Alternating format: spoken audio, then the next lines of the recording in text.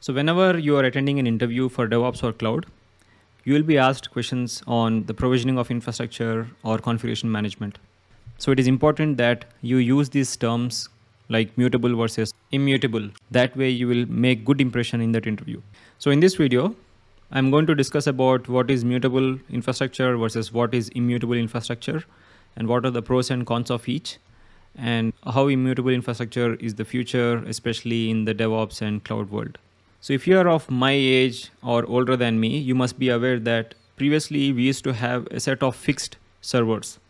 So whenever you used to work for a company, you used to have a system admin managing those servers. There used to be fixed servers.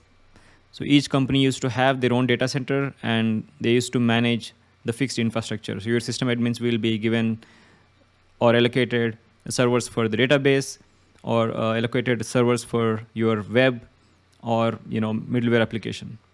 Mostly those days, and even now, if an application is on data center, you will have either a 2-tier or a 3-tier, mostly 3-tier application, meaning a front end, a logical layer, and then the database layer. So that kind of infrastructure where you maintain a constant and fixed infrastructure is called mutable infrastructure. This video is sponsored by Skillshare. So Skillshare is a platform where you get access to lots and lots of courses, and you can pick your specific skill that you want to develop in 2022. I personally use Skillshare to watch this amazing course about YouTube success script and shoot by the legendary MKBHD. It helped me to create better videos and get better at creating content. But if you are interested in DevOps, you can search for DevOps courses as well. So there are courses on DevOps, cloud, and most importantly, the first 1,000 people to use the link in the description will get a 1-month free trial of Skillshare. And I think Skillshare can help you to make 2022 a year of new learning, growth, and connection through creativity. So check it out, click on the link right away, and do not miss 1-month free subscription. You must be surprised to see a puppy or a dog here, which is nothing but a pet. You must have heard this concept of pet versus cattle in the DevOps concepts, and which means that these mutable infrastructure are often called as pets, and I'm going to explain you why.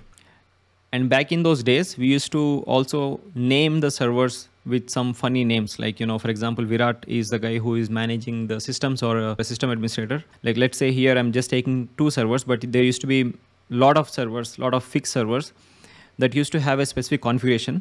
Now, let's say if you want to use a server for a database, you will have a database configuration on that server, meaning, high volumes, like a lot of volumes for that server to maintain the database.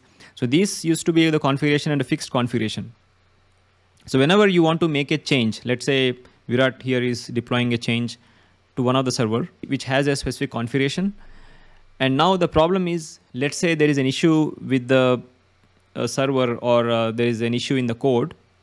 It is often confusing for an engineer to track those changes and roll back.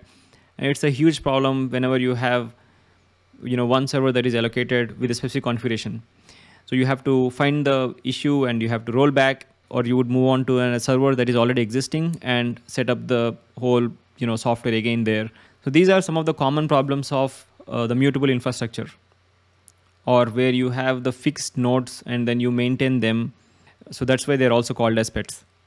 But this infrastructure works well when you have an application of monolith in nature. For example, let's say you have one huge WebLogic server. So you want to just deploy that server, then it might work fine, because you don't make changes often to that WebLogic layer, and you just make changes once in a month or once in 2 or 3 months. So with that being said, let's look at the pros of mutable infrastructure.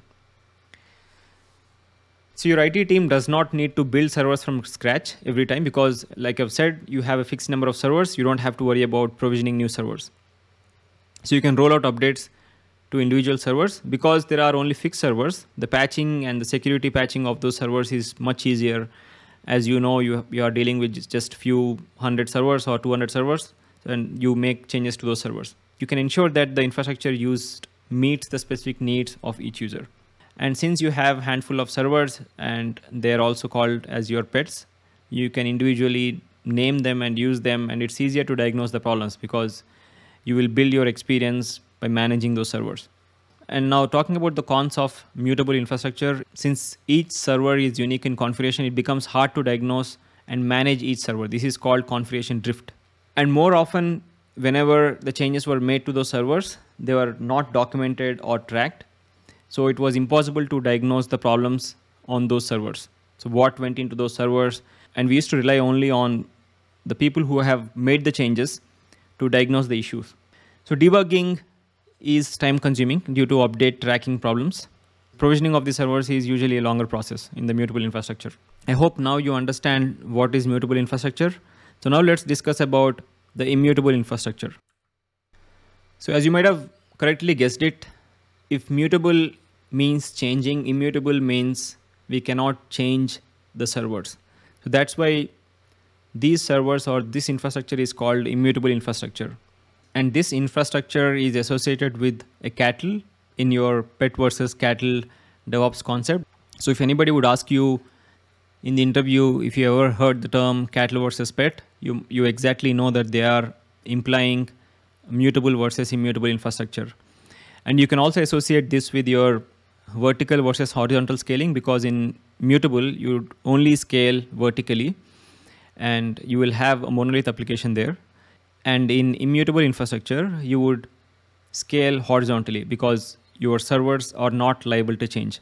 The immutable infrastructure is more suited for the DevOps practices on top of your cloud environments, because if you want to provision a server, because there are no fixed servers here, you should quickly provision the server using the tools, and you can bring down those servers. And if you have to install any specific application, you would not install the application inside a specific VM or inside a one VM, because most of the immutable infrastructure is on a virtualized environment.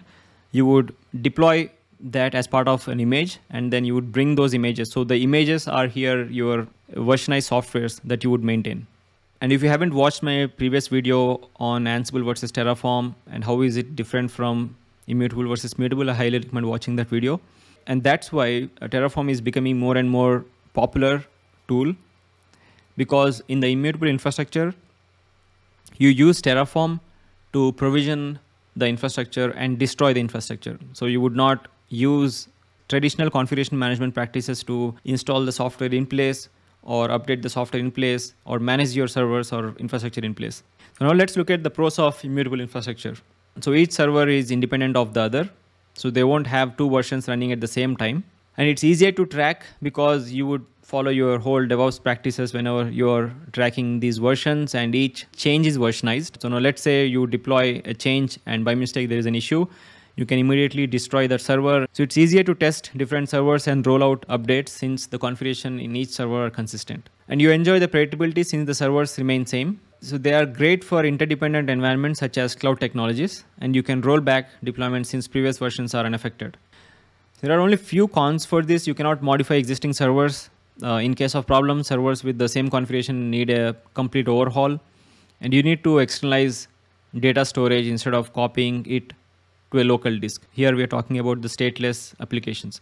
So like I've said before, as companies are moving towards microservices, you would see that companies would use more of immutable infrastructure, and there is still place for the mutability, or there is still place for mutable infrastructure for some workloads, but that will be outnumbered by the immutable infrastructure.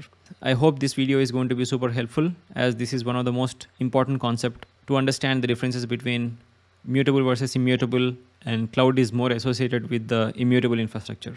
So thank you so much for watching. If you like these sorts of cloud computing basics videos, please let me know. I can create more such videos, so that way you'll be more comfortable in learning cloud. If you like this video, give it a like and do subscribe to my channel and share this video with all your friends who are learning cloud for the first time. Thank you.